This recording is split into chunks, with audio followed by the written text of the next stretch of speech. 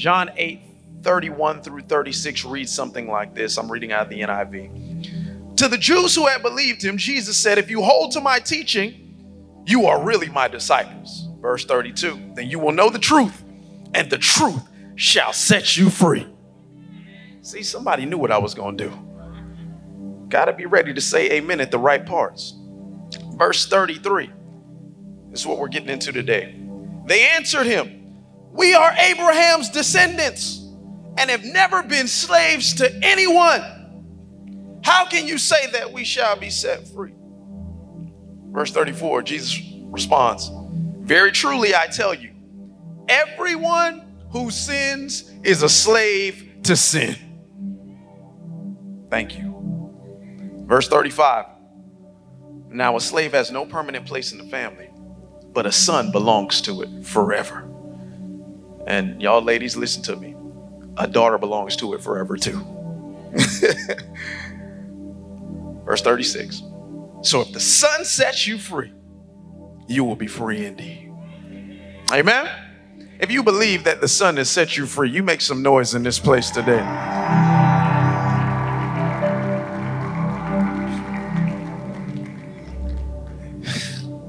If you're taking notes in this place, today I've entitled this message, No Longer Slaves. No longer slaves. Let's pray. Father God, I thank you. I thank you for each and every person that's decided in their heart to be here today. But God, before the earth began to spin on its axis, you knew each and every person that would be here. You're not surprised that somebody showed up on January 12th to the Miramar Cultural Center to be a part of culture. You're not surprised by that. But God, I thank you that they made the decision to get up this morning and get here because there's something that you want to tell them that will change their life forever.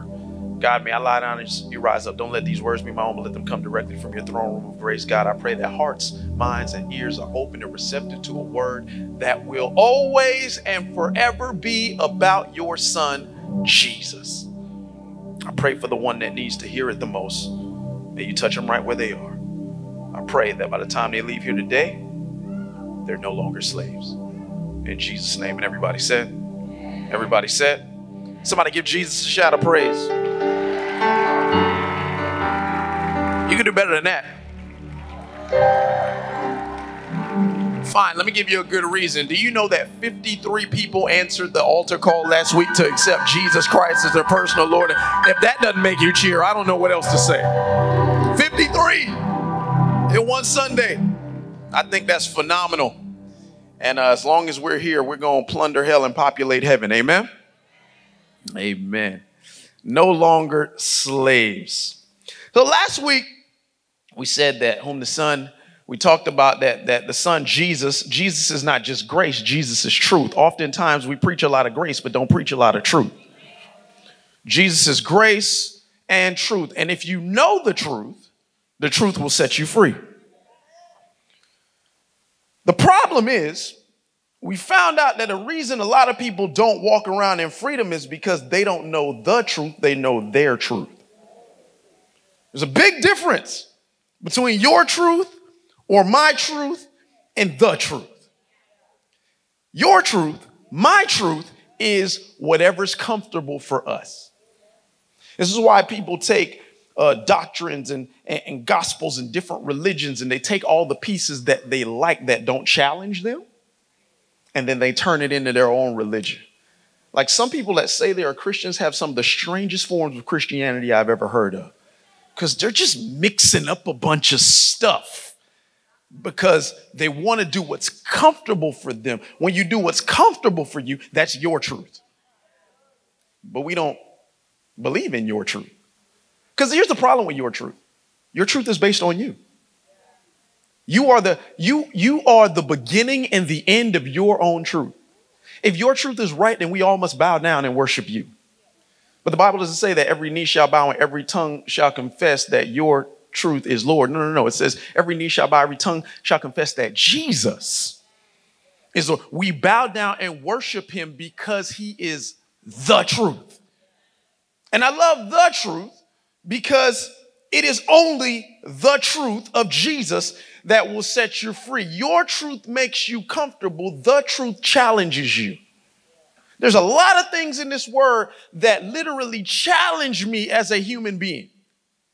There's things that have happened all throughout history, and I say, God, why certain things are not for me to know on this side of heaven. And when I get to heaven, I'm going to ask God a lot of questions. But just because I don't understand it doesn't mean that I don't trust it. The truth will set you free. The reality is, and we talked about it last week, if it does not challenge you, it will not change you. A lot of people want to be different in 2020. Oh, I'm done with 2019. Leave that over there. But you have brought in a 2019 mentality into a 2020 outlook. And wondering why maybe already now in the 12th day of the year, you're not getting the results that you were looking for. Because you still think the same way.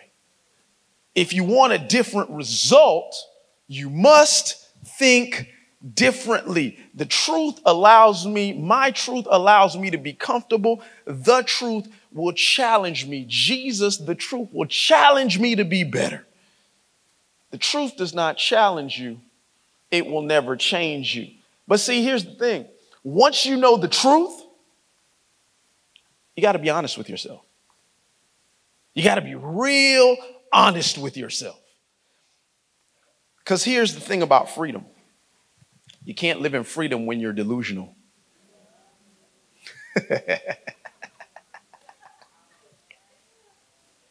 Come back next week. I'll be nicer, I promise. You can't live a true life of freedom if you are delusional. It is an idiosyncratic belief.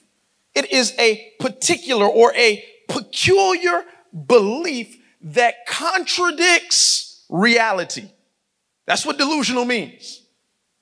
A belief specific to you that contradicts reality or a rational argument. Y'all ever met a delusional person? Some of y'all quiet. Might be you. I know some delusional people, man. And I love them with the love of the Lord. And if I could be honest, I'm not going to pick on anybody today. I'm going to point the finger at me. There's been moments in my life where I was highly delusional. And because I've grown from this, I will share this with you today. I will be transparent. I will be open. I will poke fun at myself. Been times in my life where I was delusional. When I was 25, in the prime of my young life, I thought that I could do anything. I was finally able to rent a car without an issue. I was living on my own. It's my own man. I felt good about it. But I had a problem. You see, I was 25 years old and I woke up and I looked in the mirror and I started to notice something. I started to notice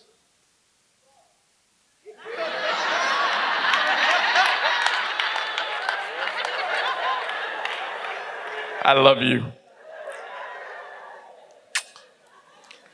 Started to notice that my beautiful locks were starting to leave me.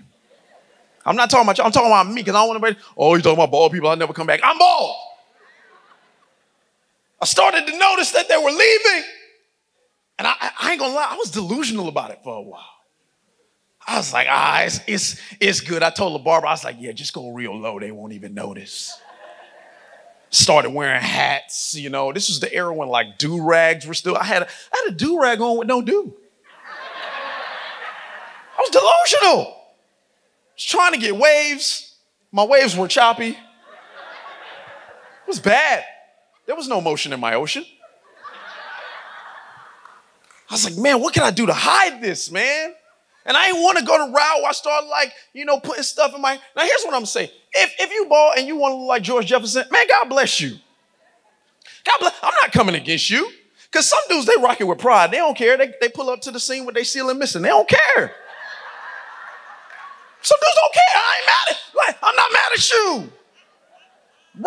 You rock that George Jefferson with pride if that's what you want to do.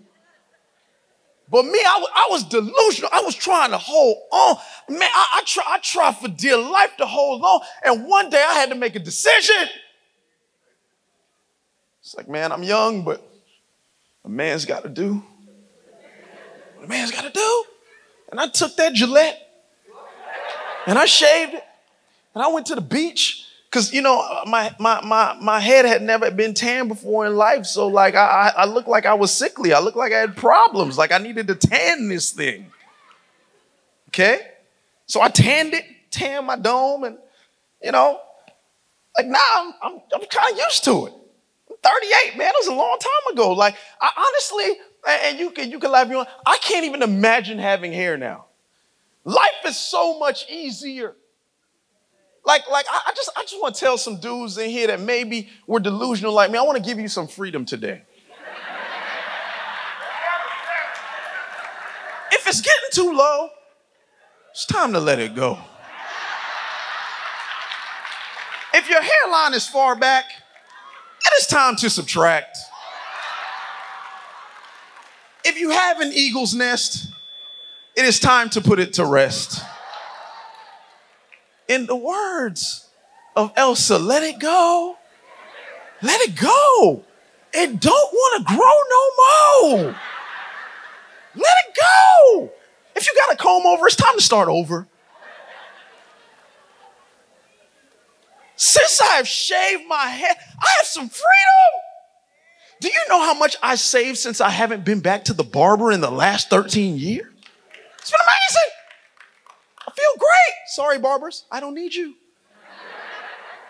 I wake up, I say, oh, and I'm gone. It don't take me no time to get ready in the morning. I live in a freedom because I stopped being delusional. You cannot live in true freedom if you are delusional, which leads me to the verse that I just read you. This was Jesus's issue. It was hard for them to convince them of who he was because they were highly delusional. The Hebrew people, the Israelites, the Jews, they were crazy. Like they made the most grandiose statements that were so false. Like they're telling Jesus like they can convince the truth of what the truth is. Look at this. This is crazy. John 8:33, it says, they answered him. This is after he says, and the truth will set you free. They answered him, we are Abraham's descendants. That's just how I feel like they sound in my head. And have never been slaves of anyone. How can you say that we shall be free?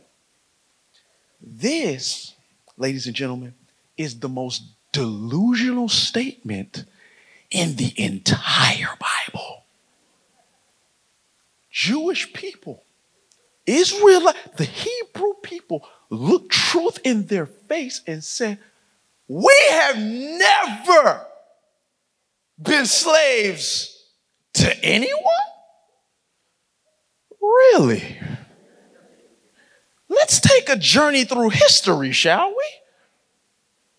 Yes, we know that in the 1700s BC that Abraham, he settled in the land of Canaan, and God made him a promise that your descendants will be as numerous as the sands on the seashore.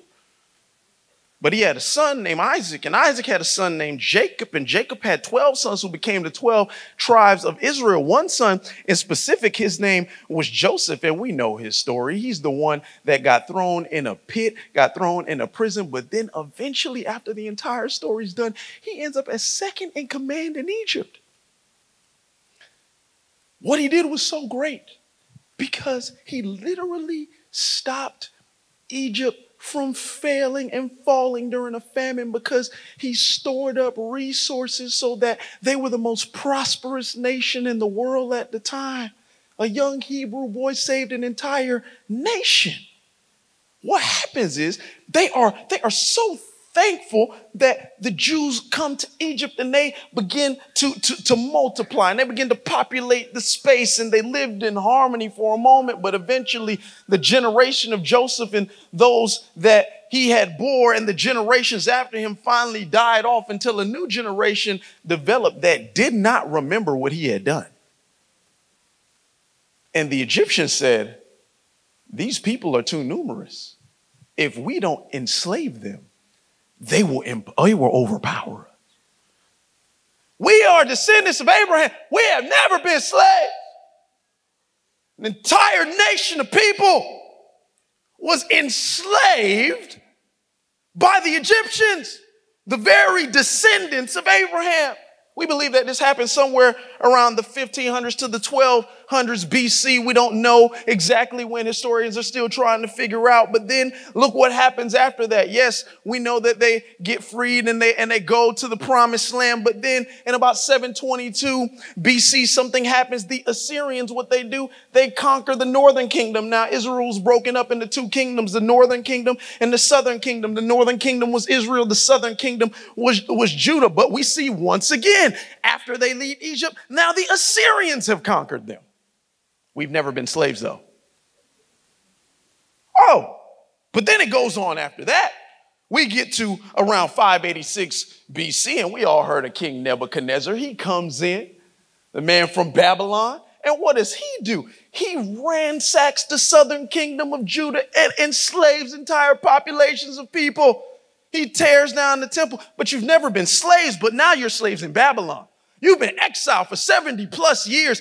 Finally, thank God for the king of Persia in 538 BC that lets them go. But just when they think they have their freedom, the Greeks come in about 332 BC, and Alexander the Great then conquers the Hebrew people. But it doesn't end there. Yes, eventually there's a rebellion in about 167 BC, but they don't have their freedom for long because in 63 BC, then Rome comes in. Rome comes in, led by Pompey the Great, and he conquers Israel. And then guess what Rome does? They take the great Herod the Great, and they made him king of Israel. But guess what? Rome was the governing body. All of that happened before Jesus ever shows up on the scene. And these people have the audacity to say, we are sons of Abraham. We've never been slaves of anyone. There are historical accounts that I have just read to you to let you know how enslaved this nation has always been. They had a vast history of slavery, not just cultural, not just racial, but political slavery, but they thought that they had never been slaves. They were delusional. I just want somebody to hear the word of the Lord today. It's time for you to open your eyes and start seeing things for what they are. Like some of us just live with delusions of grandeur about who we are, but we're not addressing the reality of the situation. This year won't be any different from last year if you keep lying to yourself. You got to be honest. Be honest with yourself. Don't become, see, here's the problem. You know why they didn't believe what Jesus was saying? They had too much pride. We've never been slaves. Shut up. Don't allow your pride to put you in a prison.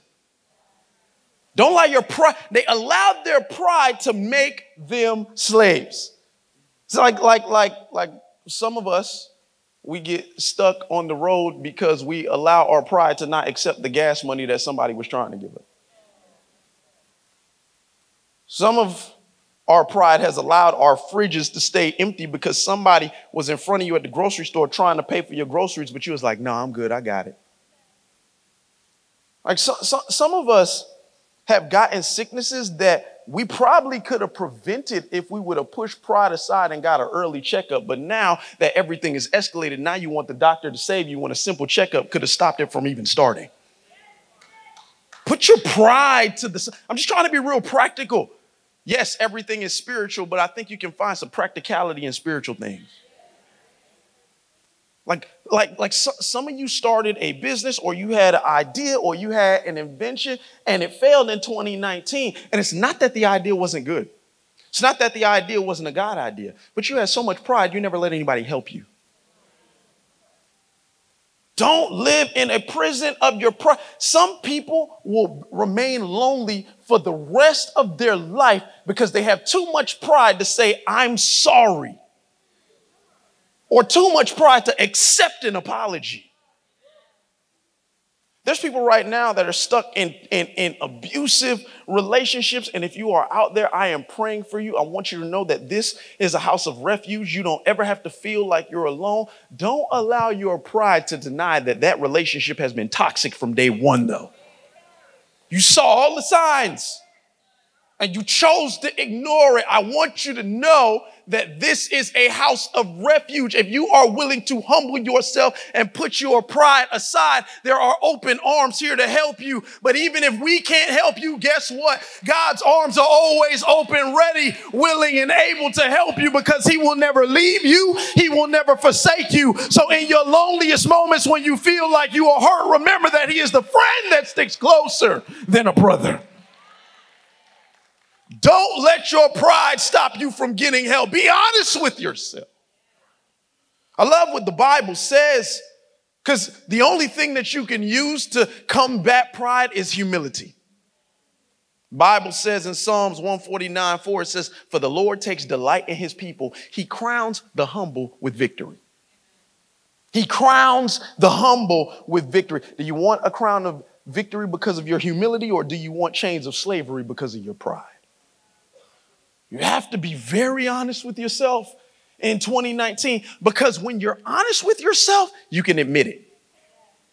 When you're honest, you can admit you have a problem.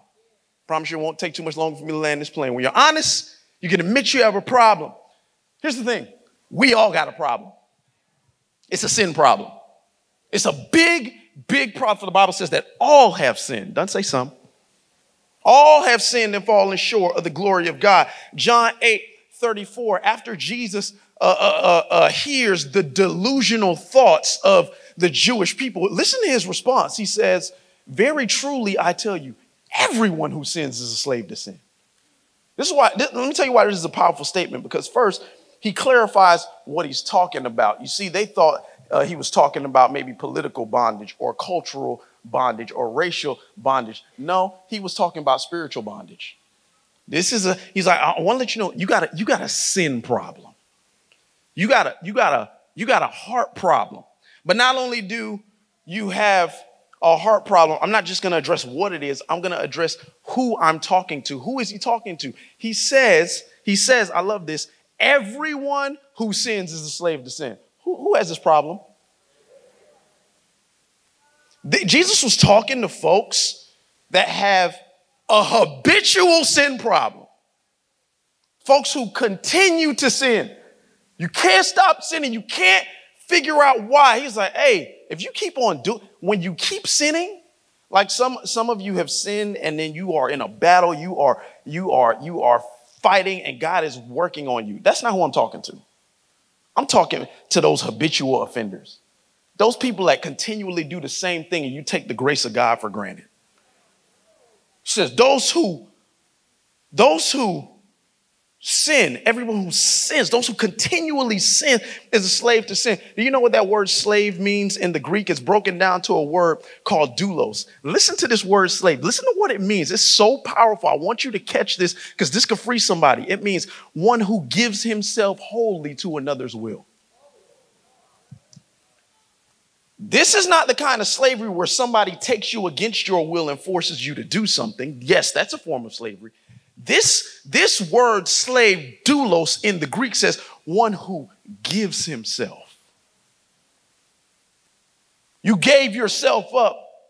I want to break this notion that is like it may be fun to preach, but it's just totally not true. I want to break this devil made me do it syndrome.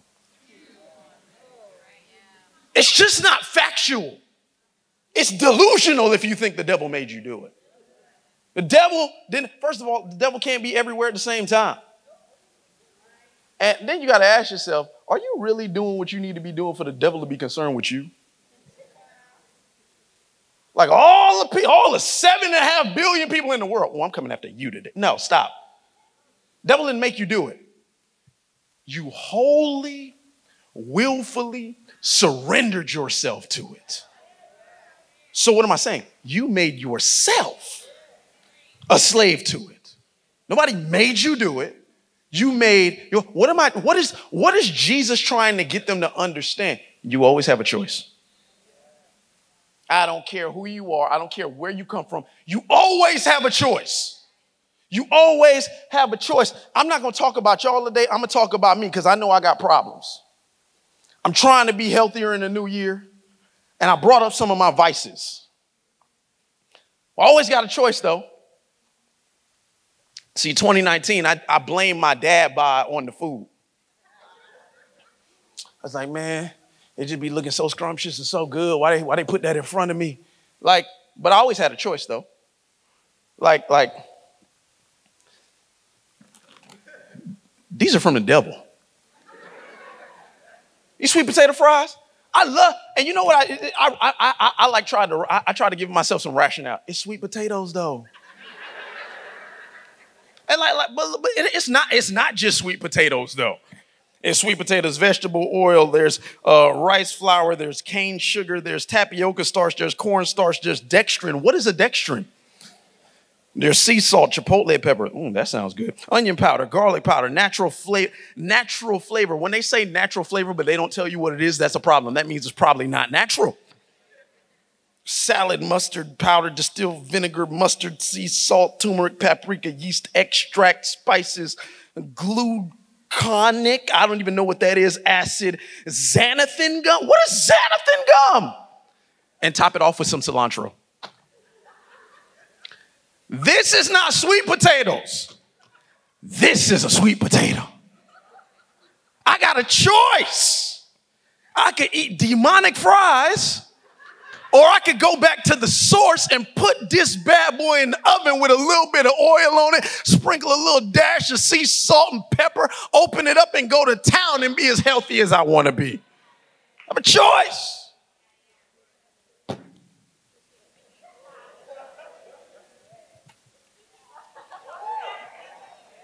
I told myself, because it's green tea is healthy.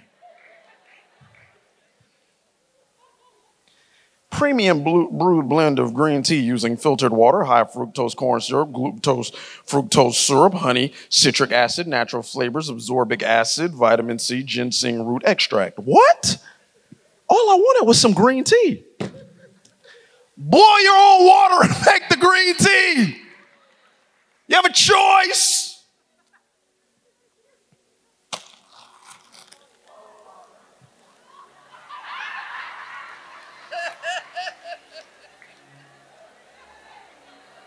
You know what make me mad about these, though? They always on sale. That's what make me mad about these. That's what frustrates me. Like, God, you know when I get that, it's that hint alarm. It's that hint, though. That hint be hitting, man. That hint alarm be destroying my life, though. Because it's not just corn. Corn, vegetable oil, canola, and or sunflower. Like, you don't know which one it is? Maltodextrin? What is that? Made from corn. What? Just give me the corn. Salt, sugar, natural flavors, dextrose. Like, what is that? But I love you so.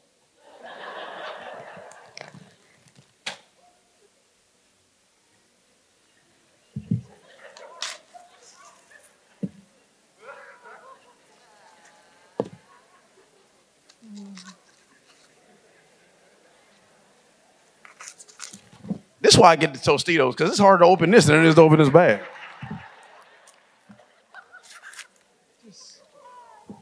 This sweet corn that comes from God's green earth. If I just put a little sea salt on it, with a little bit of olive oil, and I wrap it in foil, and I just leave it on the grill for a little bit.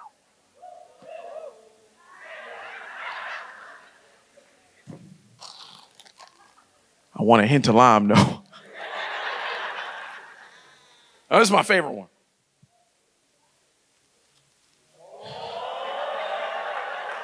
This is my kryptonite right here. This is my kryptonite right here. It's fruit snacks, yo. They so chewy and delicious. And you know how they get me though? It says, made with real fruit. It's healthy, guys. Fruit puree, corn syrup, modified cornstarch, gelatin, Concord, grape juice from concentrate, citric acid, lactic acid, natural and artificial flavors that you can't tell me what they are, ascorbic acid, what is alpha tocopherol? What is that? Acetate. Vitamin palmitate. What? Sodium citrate, coconut oil. Let's throw a little turmeric on there. It's for color. It's real fruit though. No. This is real fruit. You know what the trend is with all of it? What we want, what the flesh desires, what we always fall for is man's perverted version of what God has already made. That's what we don't want what God made. We want what we made with what God made. Isn't it interesting that the flesh wants what it wants? Doesn't want what's good for it. It wants something that it believes that it created. The flesh desires to kill. I'm trying to get somebody just to see really practically in 2020. It's not going to be the grandiose, drastic decisions that you make that will change your year. It's going to be the small decisions. I want to get real practical for a second. It's going to be the small decision. I'm going to put this down today and I'm going to take the extra 10 minutes and make the baked potato. I'm going to put this down today. I'm going to wash this off, rub it off on my sleeve, and I'm going to take a bite out of crime. It's like we just got to make small, like what's so hard for people to change is they make these big statements, and then when they don't fulfill the big statements, guilt sets in. I'm gonna eat healthy this year. And because you wanted to eat healthy this year, but they had 2 for 1 of these at Publix, you throw your whole diet out the window. I want to read my Bible this year. I'm going to do it every day. But then when you miss a day, I messed up. I can't. I broke the trend. I might as well wait till next year. You gonna put down life because you missed a day? Like, so, I'm gonna read 10 chapters a day. Stop.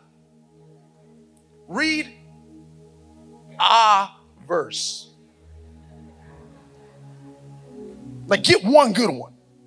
Just one. Like you won't live in this place of like a spiritual failure if you take in like some of y'all want to try to like take a big bite out of God's word when he's like, just take a little bit at a time. I just want to be practical for you so that you can have a great year. You didn't fail yet. It's okay. Just take in a little bit at a time. Life is not about making the grandiose change. It's about every little decision that you make.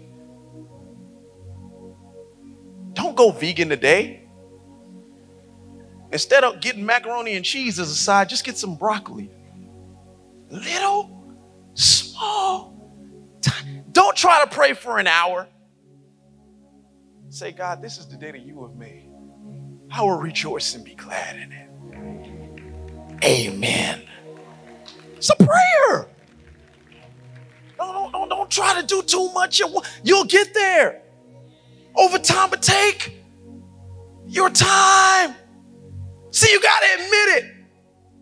You've made decisions that have put you in bondage, but you can also make decisions that will set you free. We got to admit it. Our decisions have got us here, but we can make decisions that get us out. We are slaves to our decision. Food is not bad, but people are slaves to over-processed things because they've made a decision. Money is not bad, but people are slaves to a fast lifestyle because they want to see it all come quickly. Sex is not bad. I know.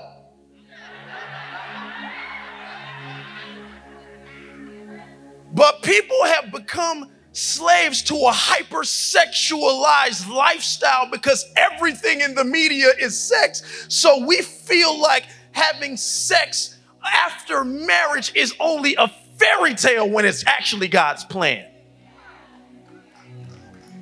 It's God's plan. Religion's not a bad word. But we become slaves to man-made rituals rather than a relationship with Christ. I want somebody to just hear me. If you hear nothing else I said today, just hear this. Jesus won't stop you from sinning, but he will give you a choice. If you could just let that resonate in your spirit for a second. He's like, you know why? Because he's a gentleman. He's not going to force you. If he forces you, there's no love in that. He's not going to stop. Pastor, man, like, why can't Jesus just stop me from doing the stuff I be doing? Because he loves you. He's not going to stop you.